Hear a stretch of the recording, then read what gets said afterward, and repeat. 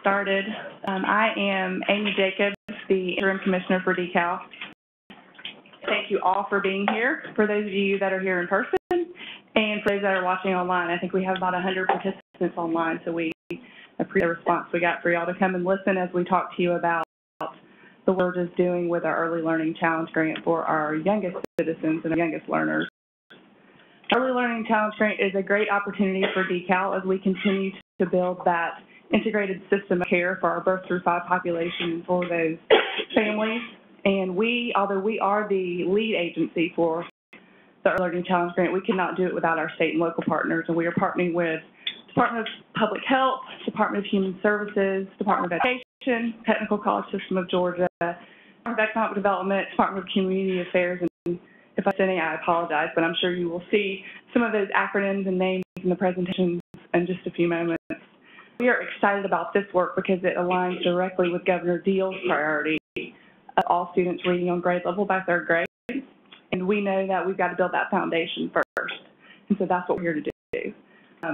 This is our briefing on the Early Learning Challenge Grant, and we will have many more, but in the meantime, if you want to stay up to date on what we're doing, the website, and also through social media, through our Facebook page, Instagram, Twitter, YouTube, Pinterest, many others that I'm probably not even aware of.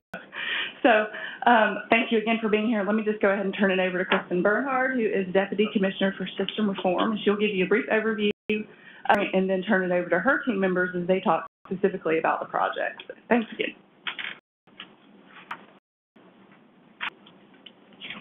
Amy, and thanks again for all of you for being here both in person and online. Before we get started going into the work of the Early Learning Challenge, I just want to give you a brief overview about how this presentation is going to work today. Comment cards if you're sitting here in person with opportunities to write questions. We're going to hold all questions till the end, and so as you have them, you'll write them down, and Jack, who's in the red jacket, at the end of the presentation will be collecting them from the rows, so holding questions till the end. If you're watching online, if you could email your questions to me, kristen.bernhard@decal.ga.gov. That address will come back up at the end of the briefing. We will be able to address them both from those of you who are in person and who are watching online. And if we don't get a chance to get to your question today, one of our team members will be in touch with you afterwards, and we'll respond either via email or via phone to make sure that we get everything covered.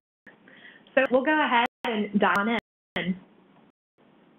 That information on the Early Learning Challenge Grant.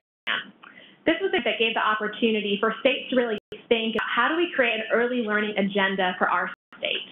How do we build and strengthen existing systems? And the grant specifically asked states to look at how are we going to improve program quality and outcomes for young children?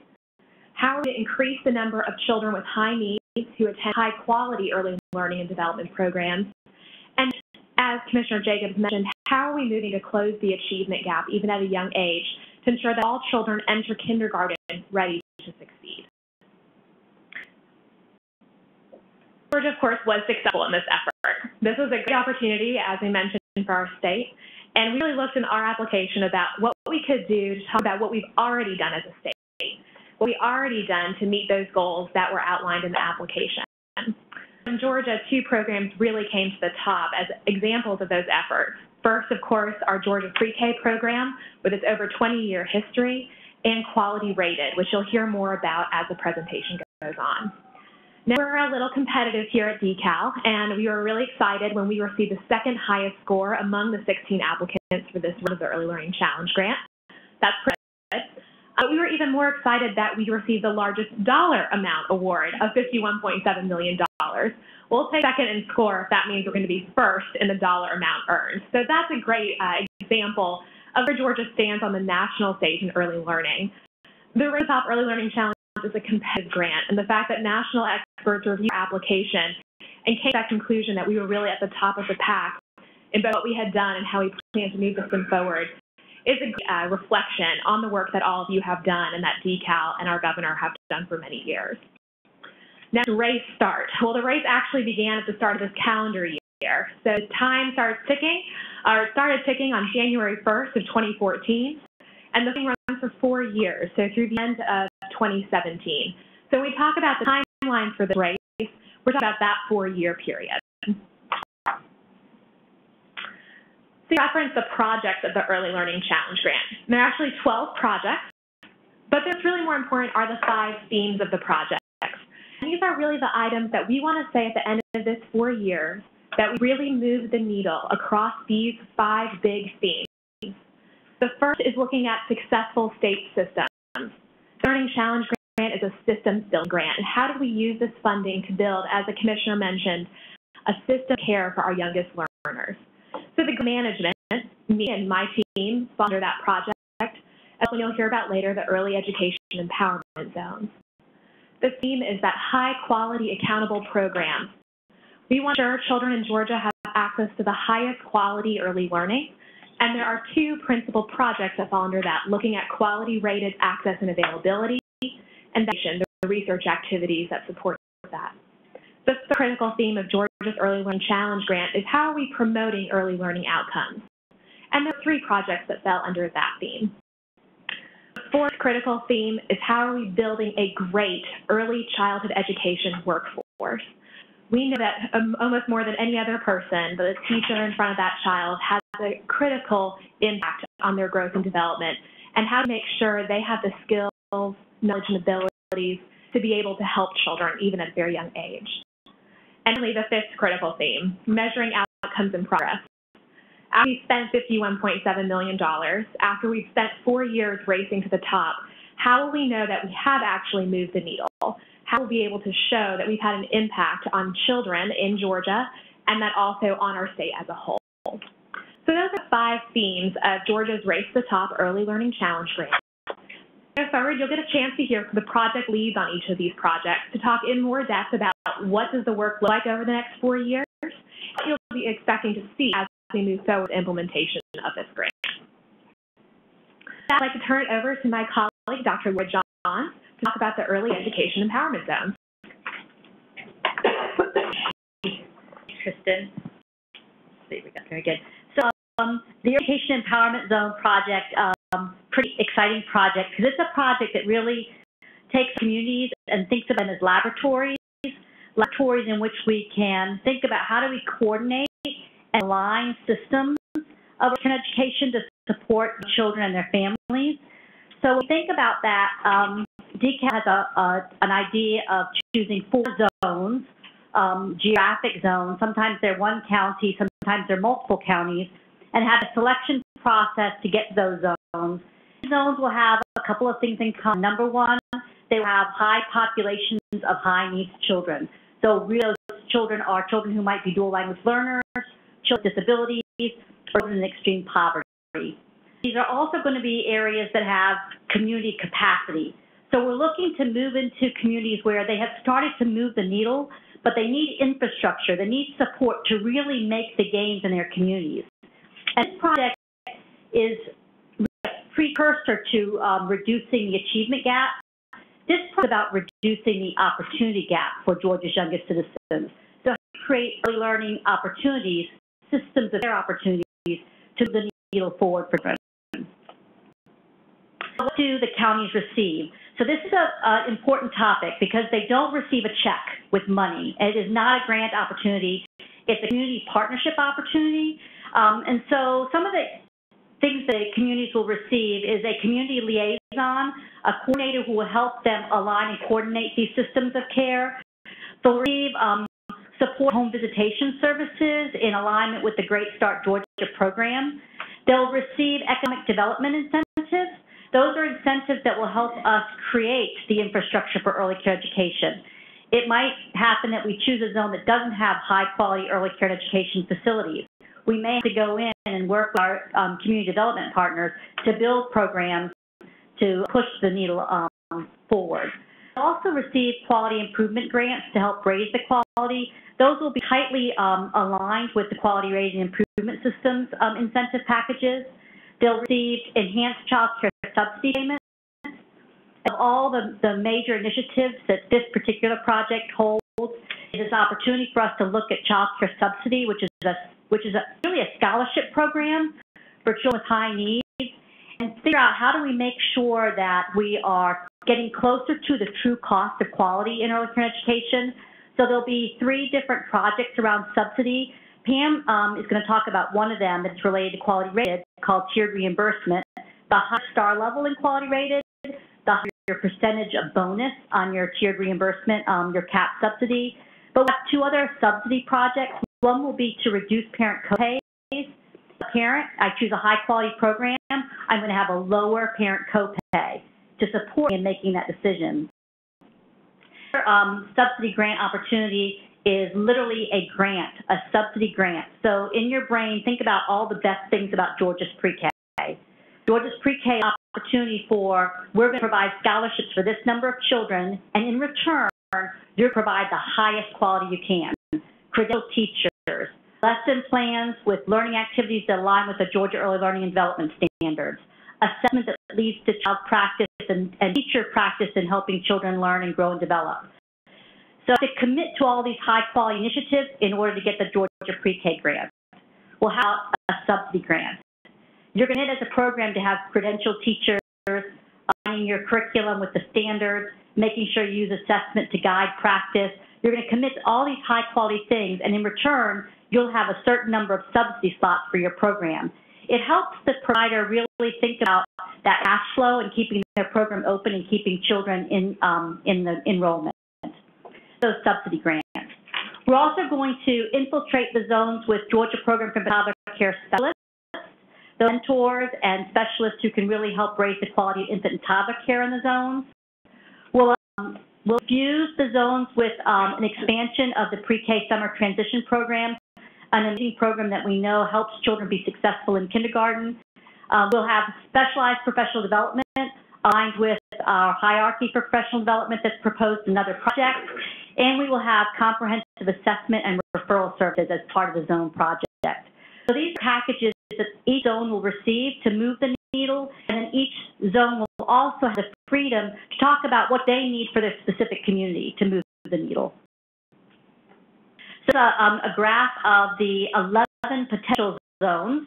The first 11 zones were chosen based on quantitative data around education, poverty, the capacity for the community, quality, existing quality rated programs, and family characteristics. So after these 11 zones, now we're in a qualitative process to choose the final 4 zones. So to get final 4 zones, we're actually going into the areas and having community meetings where communities have brought all of the best thinkers around early care and education, everyone who has a stake in the game, from really cradle to workforce in this type of initiative. And they are meeting with us to talk about what's going on in their area, the community capacity, and how they will benefit from being a zone. So an exciting project that we're moving forward, and a huge piece of our project is a partnership with Quality Rated. So I'll now introduce the Quality Rated Director, Pam Stevens. So excited, excuse me, to talk to you about Quality Rated today. Quality Rated is Georgia's tiered quality rated and improvement system. Really, with Quality Rated, we have one very simple goal, and that raise the quality of early care and learning in Georgia. We do 3 things to get to that part. It's like a 3 process. We assess early care and learning programs, and we do this with a portfolio that where we score structural quality and assessment using the environment rating scale to process quality in child care. All those scores put together, a center or a family provider achieves a star rating, 1, 2, or 3 stars, depending on their score. Before that ever happens, before we ever get to assessment, we support for just going through this process. We have our healthcare resource and referral agencies who offer technical assistance and professional development to help people achieve the star rating that they want to achieve. We'll communicate the level of quality to families in a child care center, because we think this is a great tool for families when choosing child care programs to be able to use that star rating to know what their child will experience once they come to child care. 2 goals through this grant to increase the access and availability of quality rated in child care, and we want to significantly increase availability for families, for children to be in child rated programs. want to significantly increase access for each and every child in Georgia. I believe that all children deserve quality care, and like Laura said, we have a special focus on children with high needs. Our goals are big. We have a goal of 100% participation, because if we really believe that all children deserve high quality care, then all care needs to be high quality. Our goal of increasing availability for high quality settings is to get centers involved with us. We do that through incentives. We have bonus packages that programs move through the quality rated process to achieve higher star ratings, and also to reward them for hard work and for their willingness to stop. We have, like I said before, technical assistance through the Child Care Resource and Referral Agencies, as well as professional development that's individualized for each program. We are going to, like we mentioned earlier, support families through consumer education. We want families asking for quality rated programs, looking for quality rated programs. So, everyone, again, is in a high quality center or family care home. We also know that a lot of our early learners are in all different types of programs. You may be in a family child care home, you may be in a child care center, or you may be in Head Start, pre-K program in a public school, and that each of those programs might look a little different. And so we'll modify the quality rated process so that every should be included. Laura mentioned a big focus on children with high needs, the tiered subsidy reimbursement that she mentioned, which means that if a program enrolls children who receive child care subsidy, they'll be reimbursed at a higher level if they have a quality rating. And the higher the rating, the bigger the reimbursement. So we're real excited about that. Laura talked about the work with tiered reimbursement and reimbursement through the EZ zones, the education empowerment zones, the subsidy grants, and the tuition copay. Goal is to improve quality all over the state, and we're doing that by, number one, growing our child care resource and referral agencies and their way of supporting our programs. We know that these technical assistance providers and these professional development providers are the ones that are really in the centers working programs to move quality. And we're going to grow their capacity and strengthen their model. We're going to expand the program for infant and toddler care that Laura mentioned, and we're also going to implement a new program called QI, Quality Rated with an I, and that's for our 3-star highest level programs that want to improve their inclusive practices for children with disabilities. So now I'm going to turn to Dr. Pond.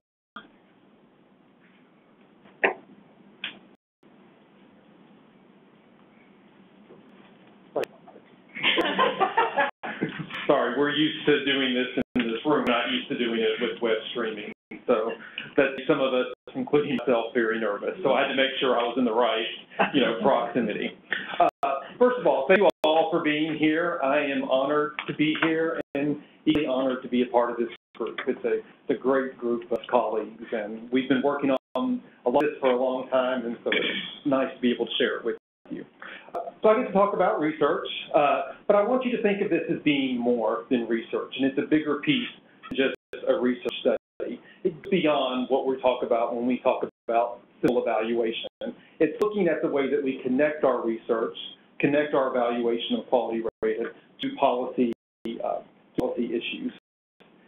That is about how well does the system work, how well do all the things that we want quality rated to do, how are we doing, and are we achieving those outcomes? It's been neat for me because we were able to follow a national methodology in doing this. Actually, oops, what happened? No matter. There's a methodology. But we were doing validation before there was the validation methodology. It's been something we've been working on for a while. So this is part of the evaluation, but it's also separate from that. And again, it's that linking the research to policy. So what is a validation plan? Well, first of all, it's knowing your context and the status of your quality rating and improvement system. For Georgia, it's knowing that we just didn't wake up one day and create this quality rating and improvement system. We did this on sound research, the SPG studies we reference a lot that took place 2009, 2010, group stakeholder meetings, lots of feedback, and lots of input into that design process. So it's not something that happened overnight. Building on that, continuing to engage QRIS stakeholders in the process. For those of you who have been participating in our focus groups this past summer, you have been participating in the validation process. You are part now of this project, and so that is part of what we're talking about when we mention validation. And our data infrastructure. Craig's going to talk in just a few minutes about our data and some of the things that we're doing around data in this project, but it's also looking at the data that we collect across all of our programs and how that feed into our knowledge. Planning, validation, research questions, and the approach. So even though, this is one part of the process, we also will have those larger evaluation questions, and that's part of what we're doing with validation. So in data collection, analytic approach, how are we measuring what we say we're going to measure? And then last but not least, dissemination of findings to stakeholders, and that's something we're going to be continually doing throughout the project.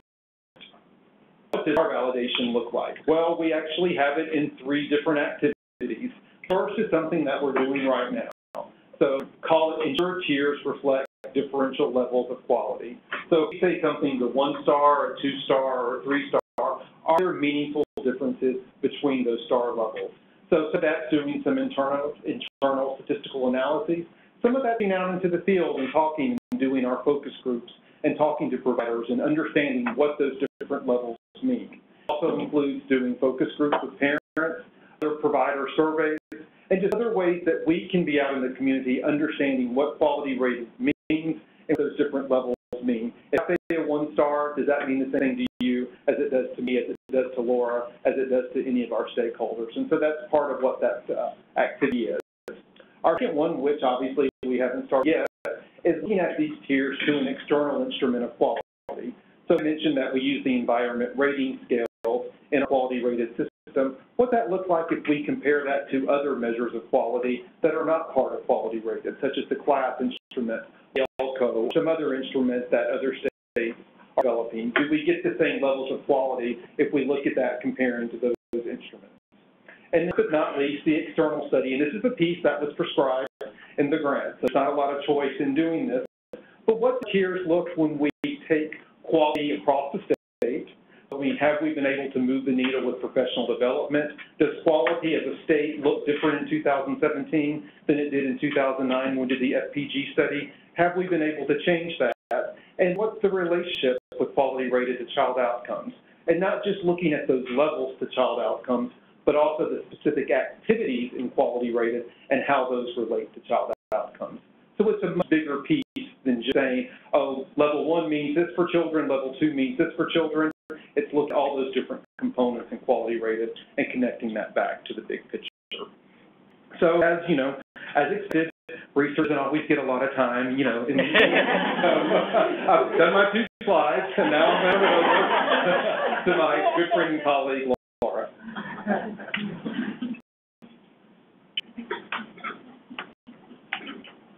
20 slides. Good afternoon, everybody. I'm Laura Evans, Instructional Learning Manager here at DeKalb, and I'm very excited to talk with you today about our early learning and development standards. This section is promoting early outcomes and early learning outcomes, and you'll hear from a few of us in this area. But research shows one great improving early learning outcomes is by having statewide high-quality early learning and development standards.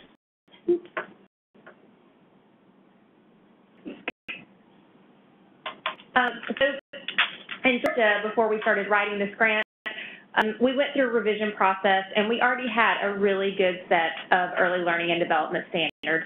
We rolled out our Georgia Early Learning and Development Standards in June of 2013, and rolling that out over the past year. So when we started writing the grant, the real goal here was to continue the expansion and implementation of the project we already had, which was the GELDS.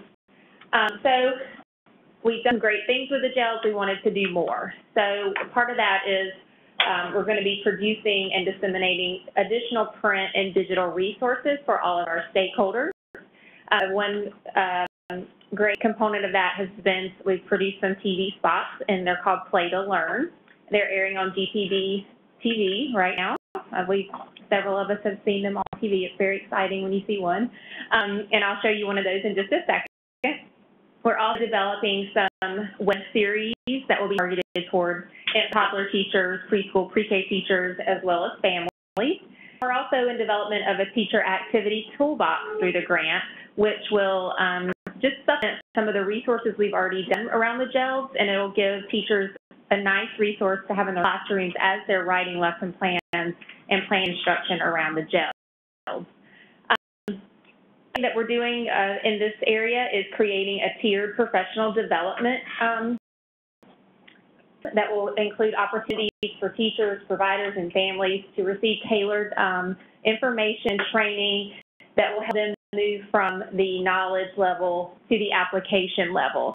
So we've, over the last year, as we've been rolling out the GELDS, we really got teachers and our workforce with a solid foundation of the GELDS. They've got that knowledge and awareness.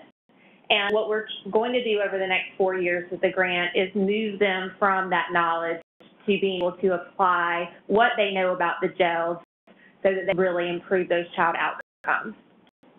So I see the grant gave us a great opportunity to really look at how we're approaching professional development in Georgia, how we can improve that professional development system. The way that we outlined it in the grant is for it to be tiered and for you to start out on that tier 1, that early learning and development awareness, and then move up through those tiers, improving your knowledge and improving your ability to apply what you know. So you can see a tiered type of system. It gets smaller as you go up because the number of people that move up through the tiers gets smaller. And so that tier 3 and tier 4 is going to be your really concentrated professional development, mentoring, and coaching models. Also in this project, we'll be partnering with world-class instructional design and assessment, also known as WIDA. We love some acronyms around here, so we're adding another one to our arsenal. So WIDA Consortium, our K-12 system is already a member of the WIDA Consortium. Georgia is a member of the WIDA Consortium. So it was just a natural partnership. They are developing some really awesome resources around supporting dual language learners, and so we're partnering with them. They're going to come in, do a needs assessment in Georgia, see what Georgia needs as far as dual language learner resources. They're training they're training a master cadre of trainers to go out around the state and help teachers as they support and teach dual language learners. They'll also be creating a correspondence document between their early English language standards and our GELDS, so that teachers will also be able to use that as a resource. Then lastly, we're going to be developing some online content that will be used as a resource to enhance professional development opportunities to teachers. We know that in this day and age, blended learning is the key to helping teachers get access to training. So create that blend of face-to-face and online training is the way that we wanted to go this. And so we have this online learning library, and so through the grant we'll be able to enhance that more and provide more learning courses and modules on there. So I just give everybody a little glimpse at the work that we've already gotten done since January with the GELDS. We have worked with GPB to film these 30-second spots that are airing, really targeted towards families and family home providers who are watching GPB TV with children at home to get their awareness up about the GELDS and hopefully drive them to the website so that they can get more information. So here's one of the 12 spots that will air over the next year. They will rotate in and out over the next year, different times of the day, and each spot focuses on a different skill from the early learning and development standards.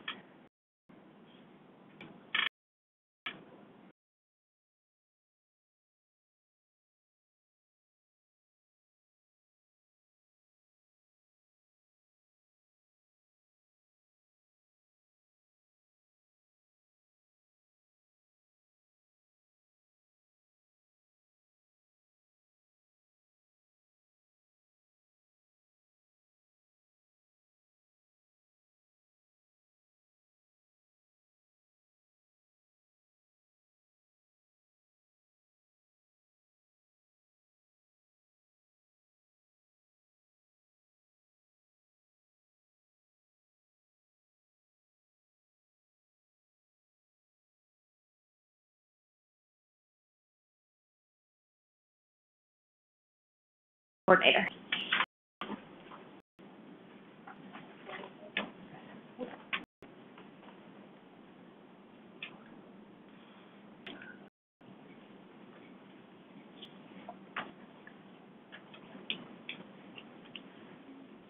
Thank you, Laura. Good afternoon, everyone. I know family engagement, particularly during the critical early years, has been to have a profound impact on student success in school and life. And DECAL very much values family engagement and recognizes it as a key indicator in quality care across early education programs in the state. So our goal with this project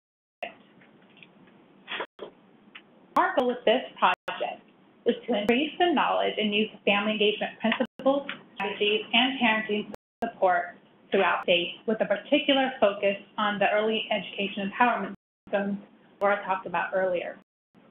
And the key strategies will be implemented through system reform as well as through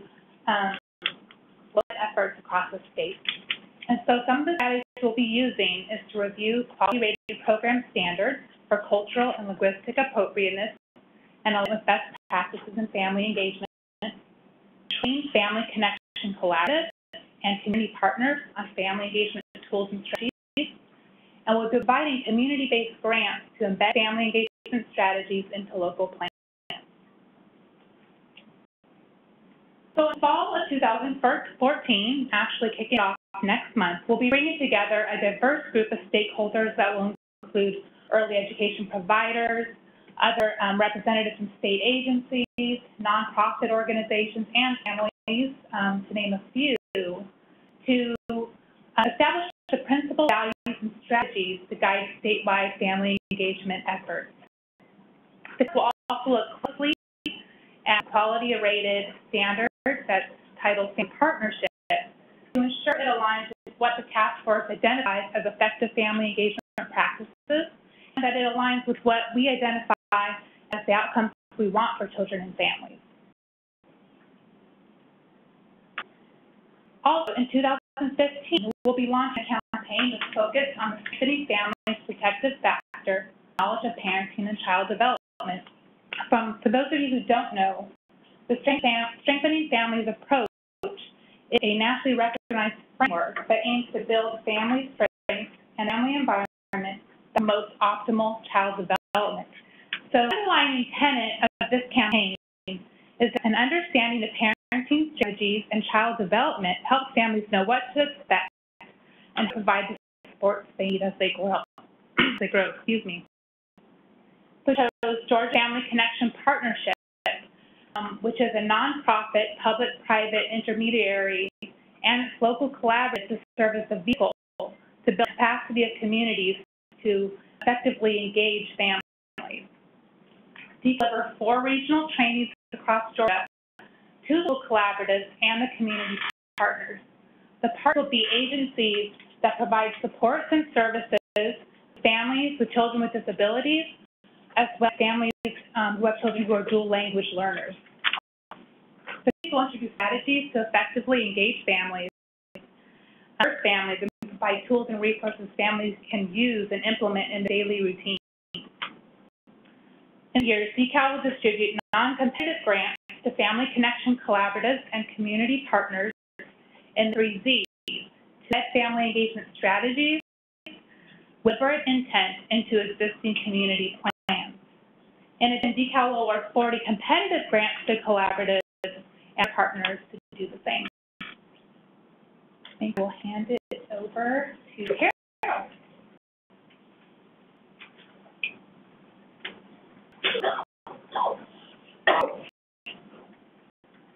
Thank you, Stacey. As you can see, we're all about communities, and we're all about helping the families in our communities, because we've realized that that's been a thing that we needed to work on in our agency. So I want to talk with you about another project. It's center-based home visiting.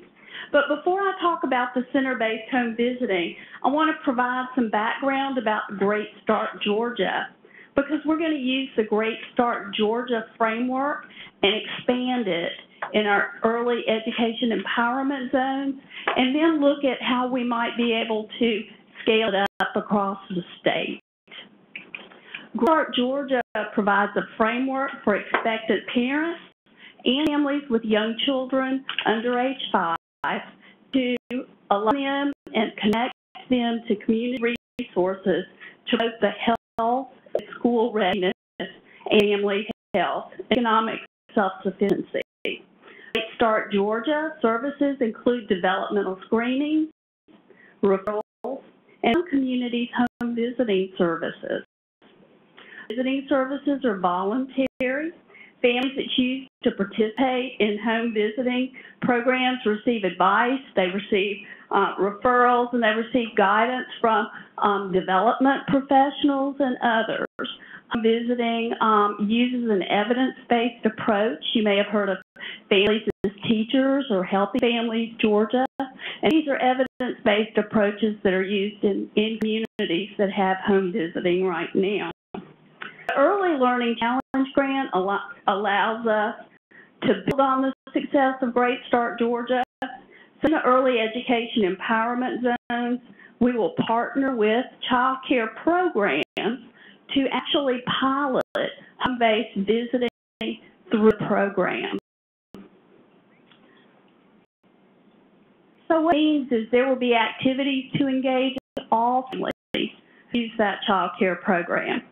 There will also be services for all children in the program, as well as the opportunity for voluntary home visits for eligible families and resources for teachers.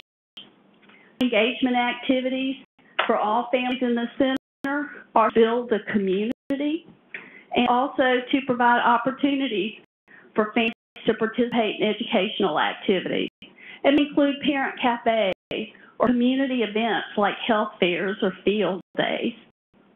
All of the children in the child care program will be able to benefit from developmental screening. It helps monitor the child's development, helps identify any delays, and more importantly, helps link that family when the child has what may be suspected as a developmental delay or issue to the services so that those services can be used to address what the problem is as soon as possible.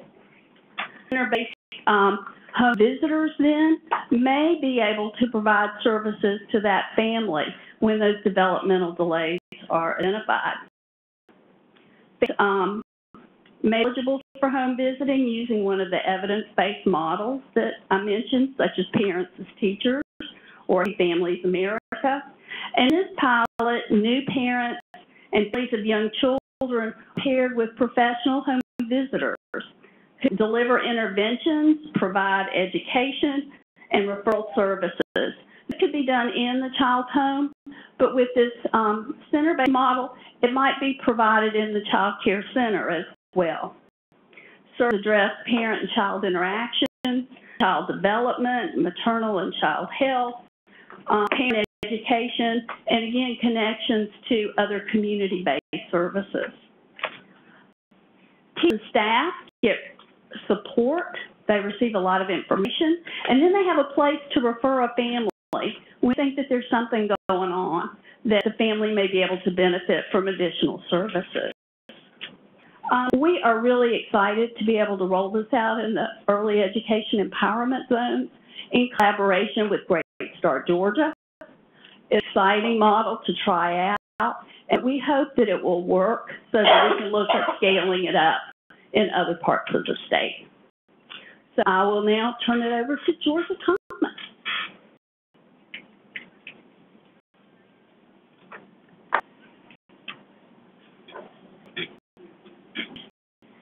Carol. Good afternoon, everyone. Welcome. I'm Georgia Thomas. I'm the Professional Development Manager here. I'll be talking with you about two projects that focus primarily on our workforce here in Georgia. And the two projects were developed in response to the question, how will Georgia build a great workforce?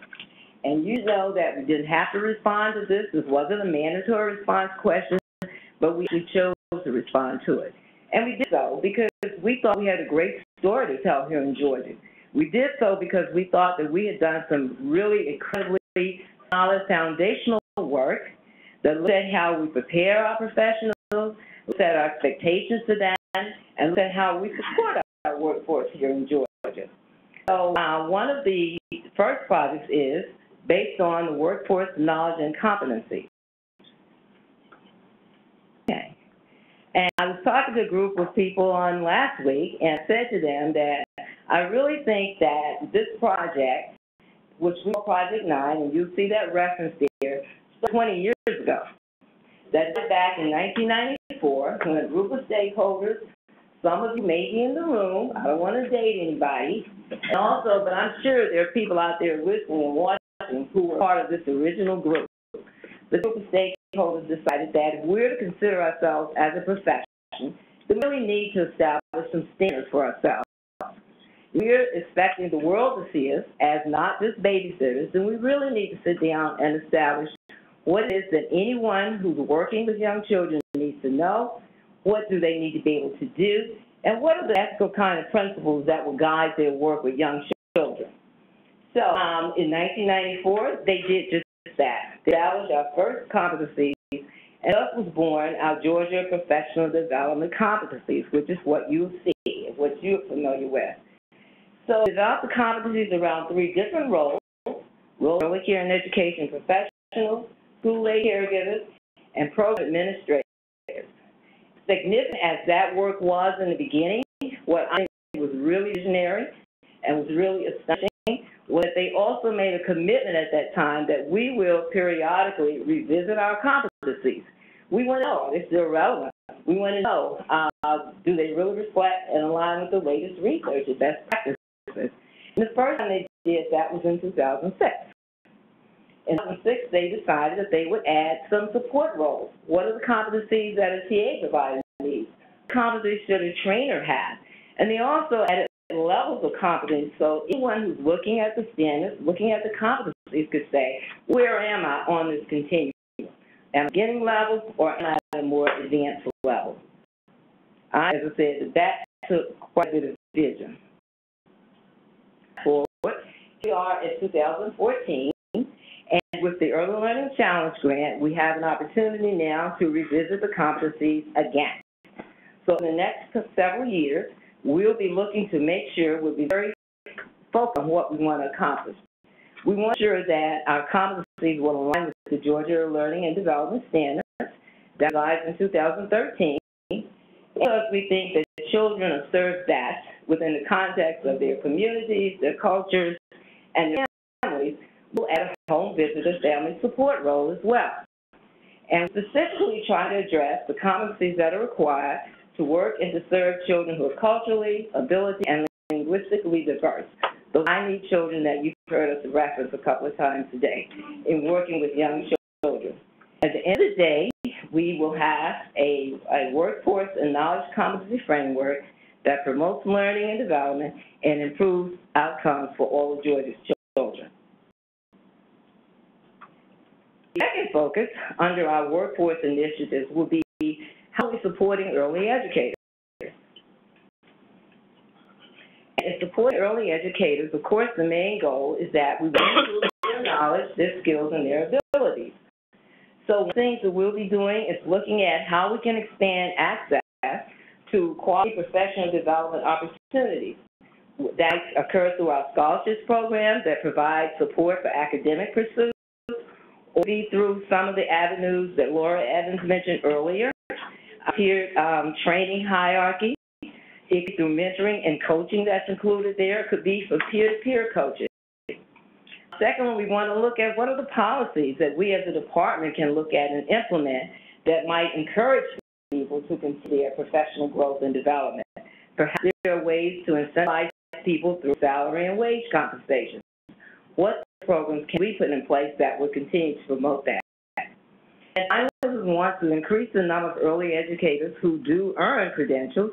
And of course, since we've done work in the other project, in those competencies, we want those competencies reflected in the credentials that are awarded through our state as well.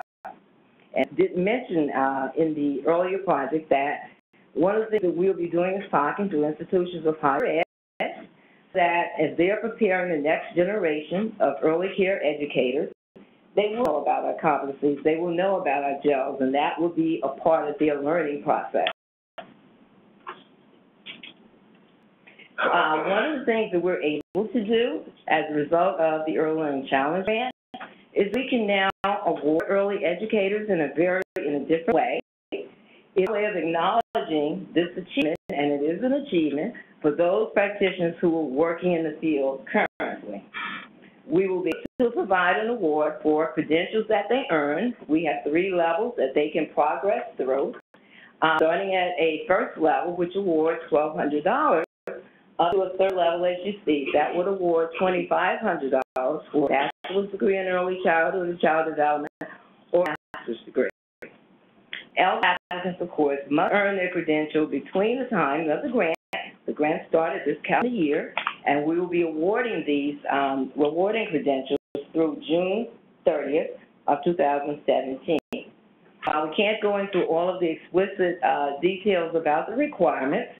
You can find the requirements on this website, www.decalscholars.com.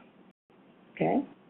And we thank you for your help in getting us to this place. As I said, I think that we have a huge story to tell, and it has direct bearing on your participation as stakeholders. So don't away, stay tuned. We're still going to need your expertise, so we'll be calling many of you in this room and many of you who are out there listening. Thank you. And I'm going to turn it over now to our inclusion coordinator, Ms. Jenny Kutcher. Yep, 2-4. Good. Thank you all for coming. Thank you, Georgia. Don't we have some exciting stuff going on? I'm really thrilled with the fact that our state has earned this grant and the fact that we have so many fabulous projects going on. And, of course, the most fabulous of all is our comprehensive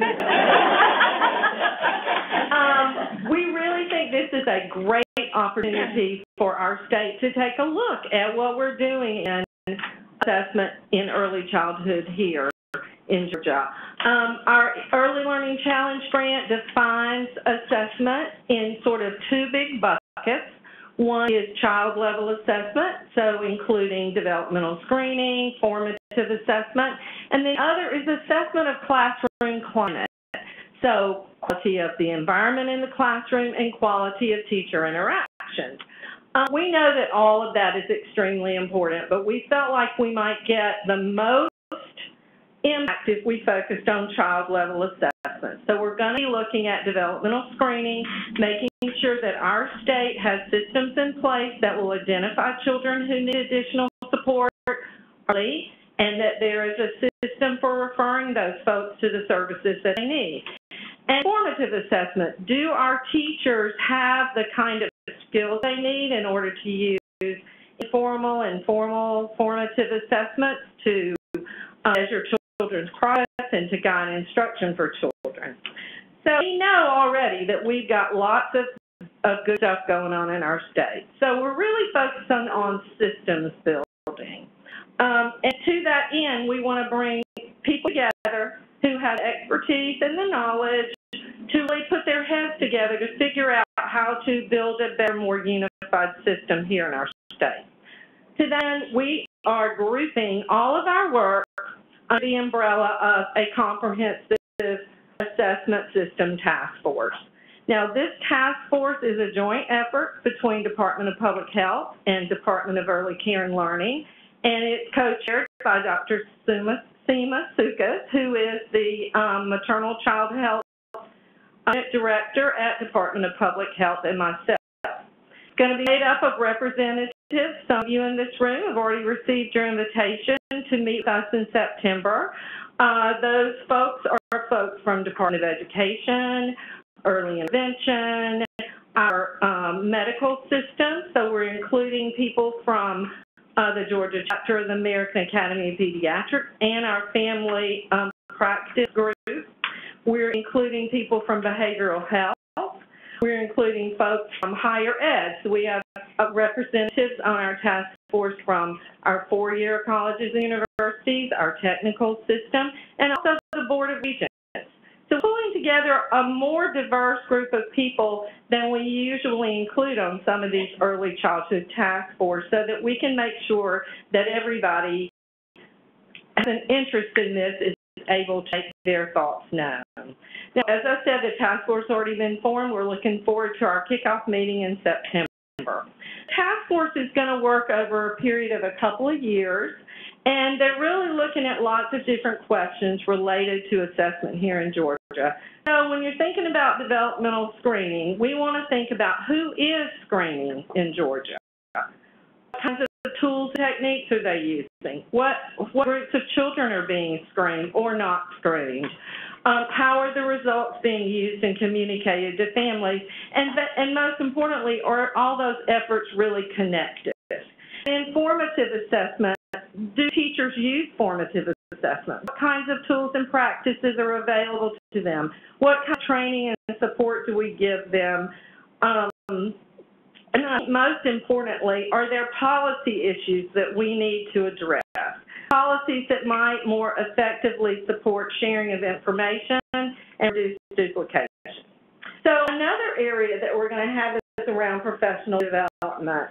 We know that there's a lot going on. We have a lot of good tools available already. So, for instance, the task force is considering how will we use the new toolkit that our federal partners have created. I don't know if y'all are aware of this, but it's called Birth to 5, Watch Me Thrive.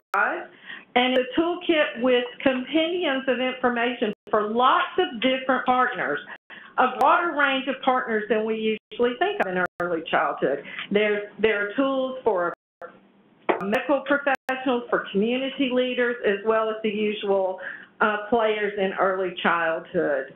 So we want to think about how we can use those great resources to support our teachers and our families out there. And last but not least, we want to consider tools that we will be able to use to support our families. Families really understand development, and they know how to monitor the progress of their child's development. Most importantly, do they have the tools that they need in order to share that developmental information with the professionals that support their children? So this task force to generate recommendations that are going to result in state-level policy changes that are going to allow us to build a more effective, unified system of assessment so that outcomes will be better for children and families. I'm going to introduce Melissa Fincher from the Department of Education.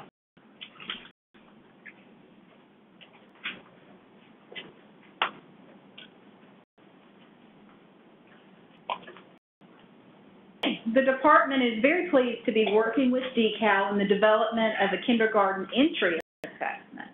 And you may know that Georgia currently has a kindergarten assessment, which is formative. It's called the Georgia Kindergarten Inventory of Developing Skills, or GELDS, because we acronyms too.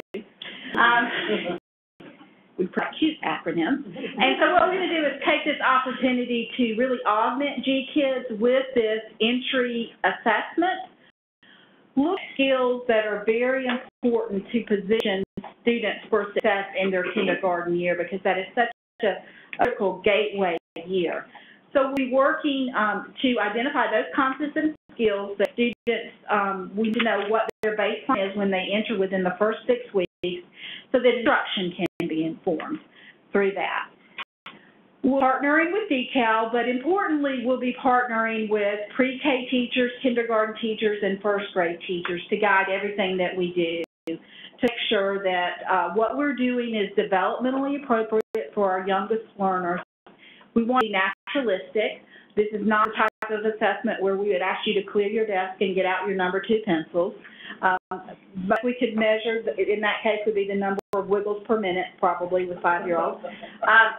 Don't know how much information that would be, but we really want it to naturally occur in the classroom as instruction is taking place, something that can consist of indirect measures, such as a series of observational tools that teachers may use, direct measures, maybe tasks with large group or individual students that teachers can check off different skills. And it will be very similar to the work sampling system that DeKalb currently uses. So the purposes, the entire purpose is to position students to be successful and help kindergarten teachers individualize that instruction. We also want to provide feedback to the pre-K programs on how their students are performing as they enter kindergarten, so that can inform some of the professional development opportunities that you've heard of being discussed earlier today. And again, just to inform the state in general about how our youngest learners are doing, how they're entering the K-12 system, and just informing our overall educational initiatives throughout the state as well. So we're going to be launching this work very soon. It's a very aggressive timeline. We're going to be field testing our protocols and our tasks in pre-K classrooms as well as kindergarten classrooms over the next several years. With that, I'll turn it over to DeKalb's Chief Information Officer, Craig Dell.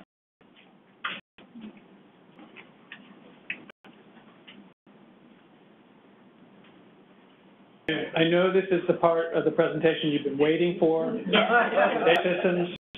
I will say that my colleagues over here, when I say that, they say in somewhat condescending tone of voice that I never use on our early learning population. Okay. Not people care about the data systems. They care about the last project, and they get questions about their project. So, but Sarah did tell me that we're ahead of schedule, and I can take the next 20 minutes. So, this in the grant was called Unified Data Systems. The purpose of this in the grant was to build and enhance early learning data systems to improve instruction, practices, services, and policy.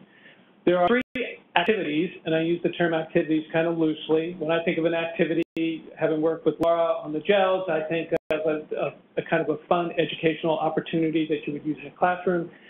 These may be fun, but they are hardly little. These are some fairly major initiatives. So we have 2 activities in addition to the data needs of all these other projects. The first is to expand the cross-agency child data system. The second is to create a provider self-service module. And the third is to complete our professional development data system with a training registration system. So I want to talk briefly about each of those. The cross-agency child data system is housed here at DeKalb. And what it does is allow us to understand which children are participating in which programs. And that helps with policy, and that helps with program integrity. Additionally, we tie into the Georgia Awards, the state P20 longitudinal data system. So we're able to see how different programs affect child outcomes as they move through the education system. So then affords us the opportunity to add additional data sources, and these are mostly data sources with children with high needs. So we have things like Babies Can't Wait, special ed data, home visitation data, and some other things that you can see up here on the screen. Part of the project is a data governance structure, and we're fortunate we have Chris Aaliyah, who's sitting in the back, who has come over from the P20 Georgia Awards longitudinal system, is helping us set that up, and that will have representation from all the various agencies that are contributing data, and it's important. We want to be sure we adhere to state and federal requirements around privacy and security. This project or activity, fun activity, is a child care provider self-service module. And the purpose of this is to ease some of the administrative burden on the child care providers. So I'm going to go through all the things. If you're a child care provider, you know what a lot of these things are. I'm not going to go through all these, but I would call your attention to the second one. Some of the things we want to do, site information updates. We want to allow child care providers to upload pictures and verbiage about their center so they can go online and take a virtual tour of the center. Also, part of this is to make a lot of this mobile, in a mobile access. Also, part of this is enhancing the data collection done by the child resource and referral agencies. We will have a portal for them to enter data directly into the system. And ultimately, what we want to do is collect a lot more detailed information so that we can provide that to the public so that parents and caregivers, as they look for child care providers, have much more information to meet their unique needs. The little activity is the training registration system, and this will help us complete our professional development data system.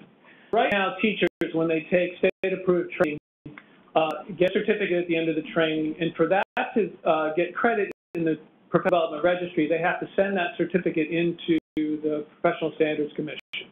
Verify it, scan it, and then they show us having for that. What system will allow us for teachers to enroll online or providers to enroll online, trainers to manage rides online, and trainers can mark that training has been completed, and the teachers and providers don't have to go through that whole process and send all their material in for verification. That will all happen seamlessly. It will allow providers and teachers access to a statewide training calendar of all state-approved training. The last is going to help increase our understanding of what and where trainings are offered.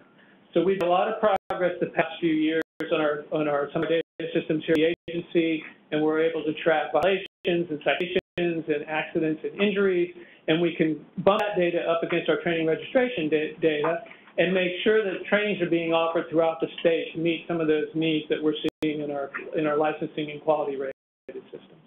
So those are the three fundamental activities for our data systems. And now I believe I'm turning it over back to our Deputy Commissioner, Kristen. Okay. We'll answer questions.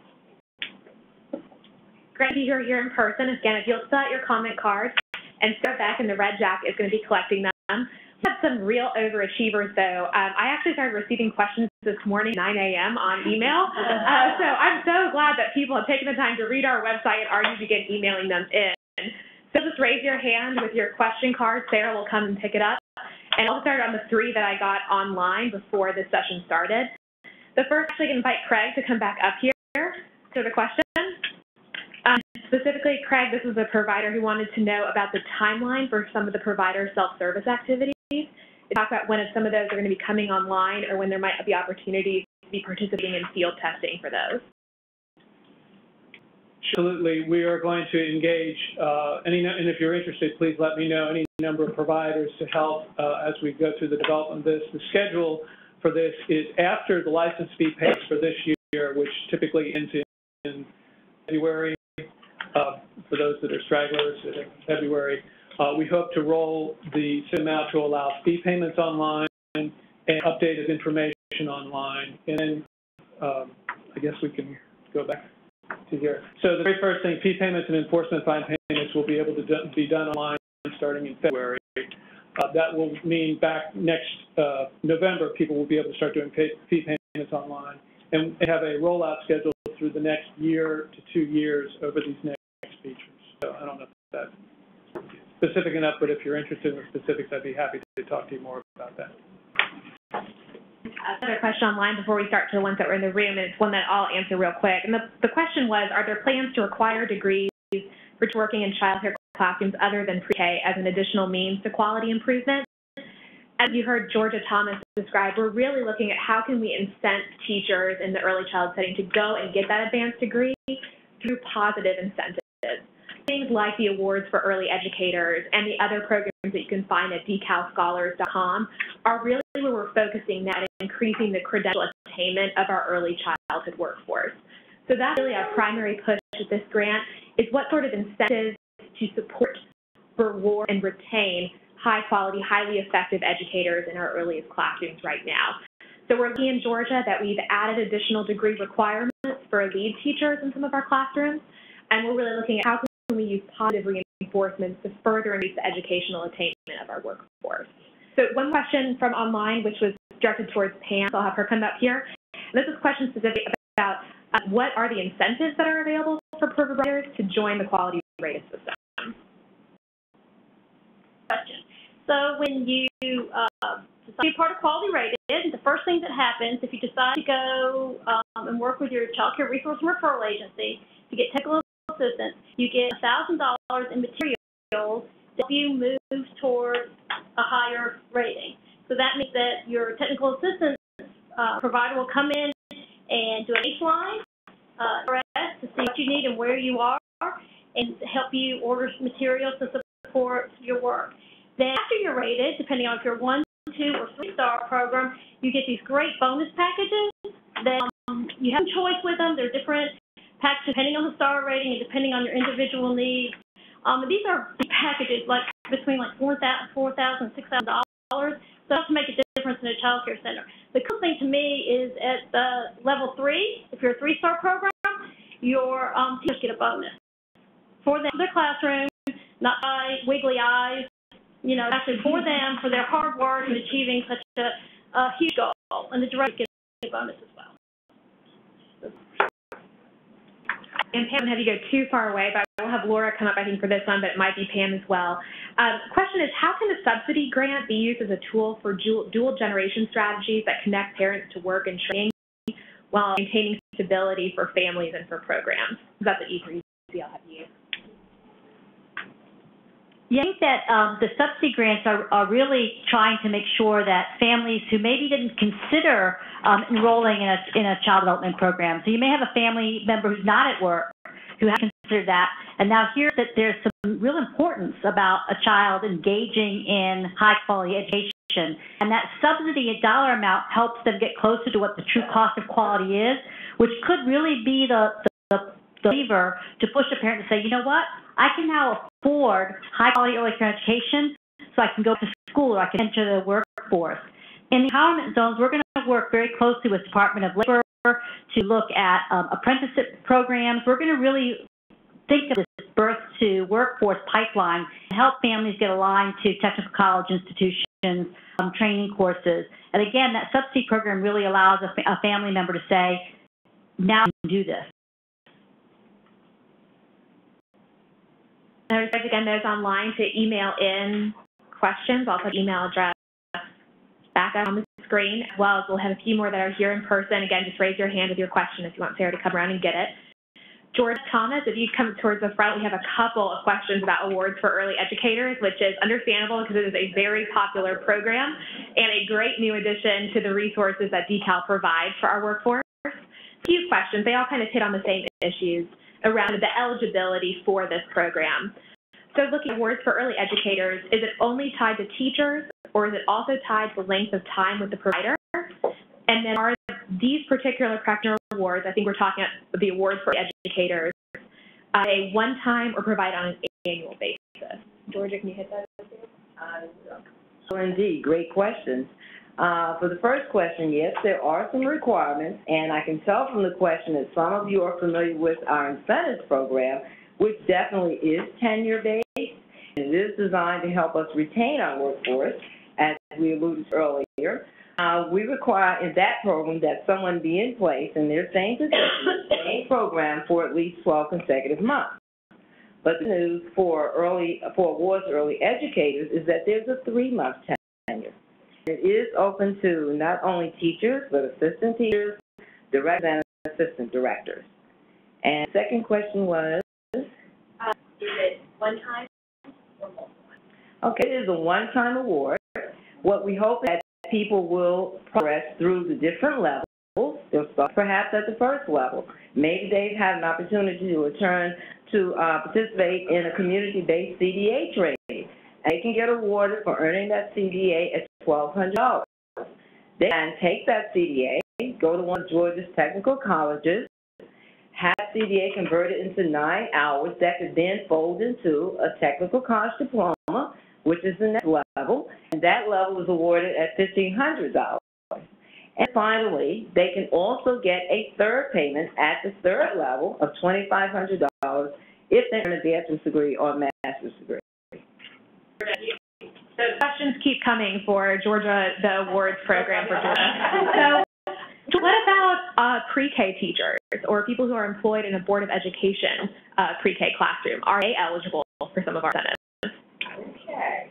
Well, again, the good news is because we have this funding now that we were able to expand the eligibility to pre-K assistant teachers and also lead teachers who actually earn an award. So yes, they will be eligible to participate in this. This is an early learning challenge grant, so we want to focus on those professionals that work with 0 to 5 and, of course, our 4-year-olds in pre-K. I covered all the Georgia awards questions. I think any more come in on my email. Then decalscholars.com contains the full eligibility requirements for all the tuition, scholarship and salary supplemental programs that GCAL administers. There are a host of resources on there both to access those awards as well as to find information about mentoring and coaching to find the right degree program to see which level a teacher should come in on. And that's full birth through 5 spectrum. While Carol Hartman is coming towards the front, we have some questions about Great Start Georgia and the home visiting governance. That's a really exciting expansion of a program that's already happening in the state. But the specific question, Carol, was regarding the governance of the program. What agencies are involved in administering that? Great Start Georgia, which is a collaboration between the Department of Health and the Department of Human Resources, and right from the start are overseeing it. The Great Start Georgia framework is overseen now at the Department of Human Resources. So the group will be providing the oversight. They'll also be working in the communities that are selected as the early education empowerment zones to choose and work with that community to decide on the home visiting model, as well as the agency that will receive the home visiting contract. One last call for questions. Just to clarify on that, it's the Department of Human Services. That's the agency. That's okay. We've changed names a lot here, too. It's hard to keep all the acronyms straight at times, as you can see. But we're excited about the increased partnership between the Department of Early Care and Learning and Human Services to oversee that. I think we've gotten through all the questions. If you have a lingering one about the Early Learning Challenge grant, please feel free to send me an email or to visit our Early Learning Challenge website, where you can sign up for our e-newsletter. We'll give you more information about the projects and the work. As you heard, we have a lot of great grant opportunities that will be available both in the early education empowerment zones, but also throughout the whole state. And we want to keep you informed and updated about when you can access those opportunities and who in your communities might be the best people to have at the table to take advantage of those resources. We're always available to answer questions, though, and we'll be sticking around here in person for those of you here. And please keep checking our website to find out about additional opportunities to stay up to date on the work in Georgia's Early Learning Challenge grant. Thank you so much.